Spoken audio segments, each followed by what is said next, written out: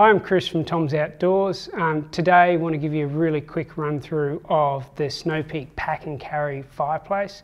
I'm going to do an unboxing of exactly what you get in your kit as it comes in the box straight from Japan. It's also called the Takibi Fire and Grill, so there's a little bit of a name change going on.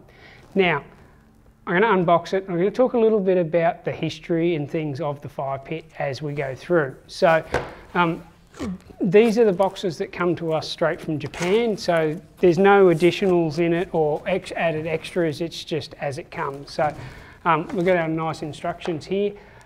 We've actually got some English language on this now, so never used to. Now, one of the first things is our base plate. So this is what protects the grass from any hot coals that are falling out of the bottom of the fireplace. Now, the fireplace, when you're using it, you can actually pretty much put your hands on the bottom. There's not a lot of radiant heat that heads towards the ground. This is more used as an ash collector. Okay, fire pits pack flat, and they set up really easily.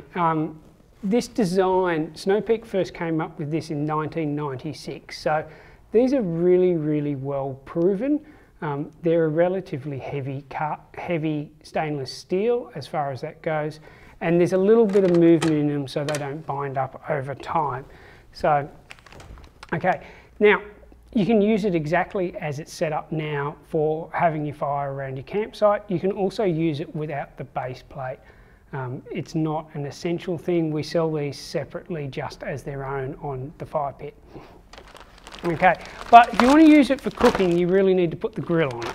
So what we have here in this packet is what's called the grill bridge. Now the grill bridge is what enables you to set the height of your grill.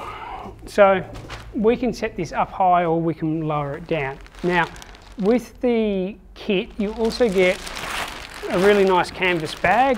This is a Snow Peak canvas bag. It's got a little pocket on the outside. It's really good for popping in your fireside gloves or a pair of barbecue tongs, that sort of thing.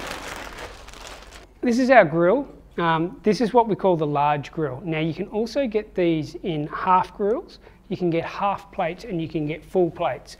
So if you want to barbecue on your coals but you don't necessarily want to use an open grill, there is the option of putting a hot plate in there, and then you're able to use it just like a normal flat plate barbecue. So very flexible system. Now, the grill bridge is a really important part of this system in that it is able to move up and down. And that means that you are able to vary the heat that is coming and hitting your food on the grill. So really handy feature. I end up cooking at that height a fair bit. I like using charcoal in it.